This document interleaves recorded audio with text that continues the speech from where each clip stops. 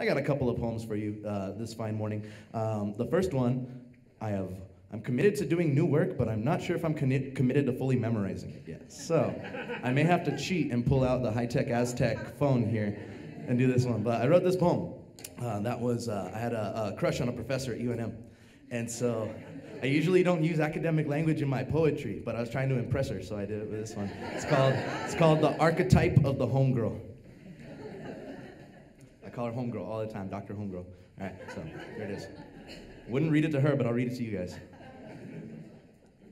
You have no idea how archetypal you are, Homegirl. You are a Sunday Mass daydream, a Saturday morning confession, a First Holy Communion crush. You are Nueva Mexicana Catholic delusion. You are the girl in class and the puppy love teacher all at once. I've trained myself to let you pass me by.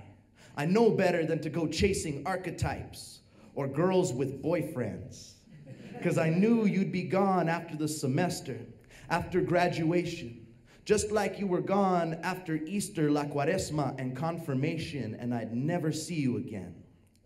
You're like that song I heard on the all-night radio, cruising the highway in my truck. That one song I really liked. Who sang it?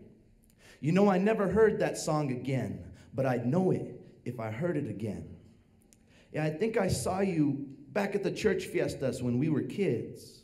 Maybe I heard you singing in the choir. Or was it just your archetype I saw at La Posada? The archetypal reason I begged my grandparents to take me to Spanish Mass even though I couldn't understand a goddamn word they were saying. Maybe someday we'll be saints.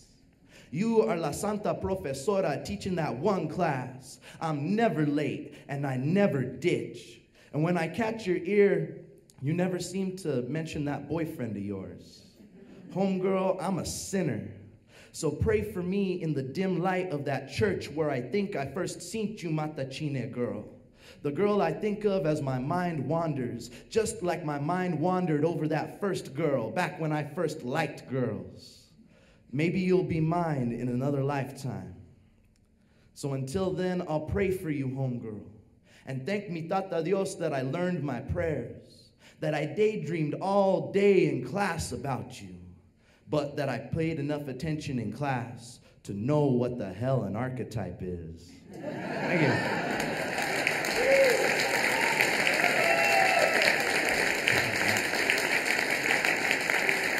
I made it through that one. I only mixed a few words around on accident, but none of y'all noticed, right? All right, cool. All right, so I got one more for you. I recently got to go to the individual World Poetry Slam in Phoenix.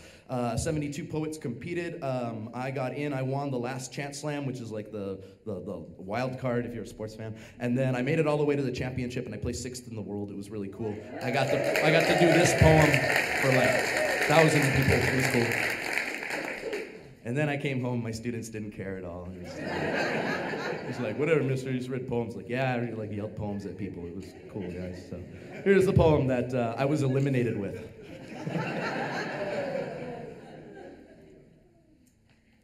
There was no wind the day Juana battled the machine.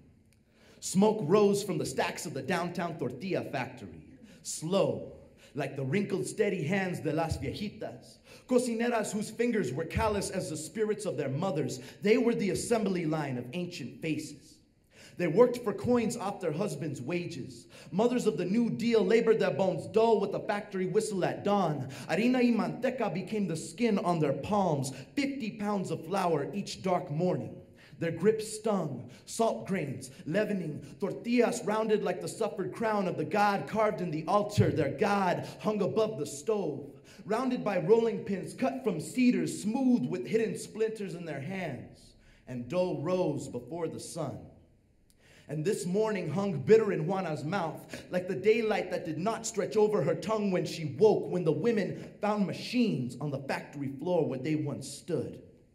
Here are your replacements, the boss growled like rusting metal. There's no work for you here. I want you all out. And the ancient faces gazed like forgotten saints they once prayed to.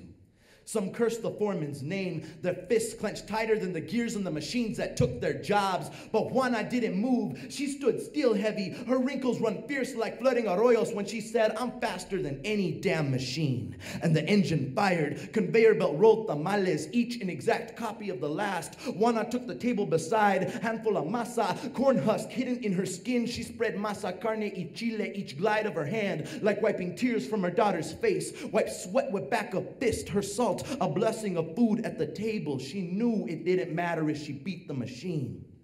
She gone like so many Mexicanas, riding like nopals beneath the tractor's heels, just as their men's backs were replaced with forklifts and backhoes. But an engine does not name its children after a passing rain cloud, does not brush dead leaves from headstones, and never learn the recipe from her grandmother's tongue. The machine fired. La hoja, la masa, la carne, el chile bled the crevice in the hands. La hoja, la masa, la carne, el chile wrapped the bandana of Juana's hair. La hoja, la masa, la carne, el chile, her husband buried in the Philippines. La hoja, la masa, la carne, el chile, her daughter's birth cries. La hoja, la masa, la carne, el chile, the shadow on her wedding day. La hoja, la masa, la carne, el chile became the peasant maid's machete. As the engine sang the death of the laborer's breath, the foreman's eyes never left Juana's face. As the machine slowed down, smoke and motor oil snaked the air when the conveyor stopped. Juana crushed the last tamal. Her voice stung like a snake's venom in the chile when she cussed out the foreman. Cabrón, esa me fundió, malagradecido, Dios sonso. Toma las tamales y ponlos adentro de su...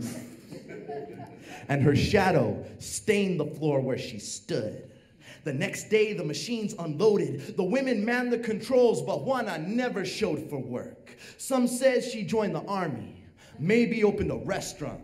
Some said she became a corn plant rooted in burning soil, but really none of them knew. Still their throats all burned from the steam, the gears grind off and rust in their dreams, their mouths all dry when they say the name of the woman and sing legends of the day. Juana Henrietta made tamales against the machine.